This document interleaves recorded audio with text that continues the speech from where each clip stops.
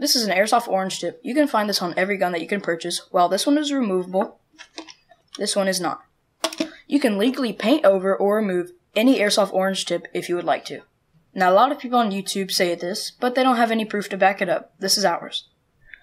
This is the Code of Federal Regulations, Title 15, Part 272, Section 272.1. This part applies to toy, look-alike, and imitation firearms, devices having the appearance, shape, and or configuration of a firearm.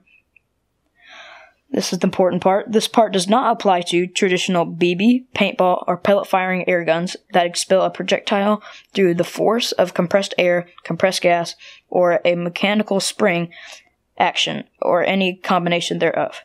What that means is, once it's your airsoft gun, you can do whatever you want to the orange tip. Because it is an air gun, it does not apply to this rule. Now, in the case you do take off your orange tip, please treat it as a real firearm and keep it in a gun bag or just anywhere where the public can't see it, because some people may feel threatened by it. Just use common sense. The one time you definitely need your orange tip on your gun is when you're shipping it. You don't want the customs thinking it's a real gun and taking it up. Okay, now for a lot of you, you don't plan on keeping your orange tip, and I know that. Okay? So we're going to give you some suggestions on how to destroy this thing.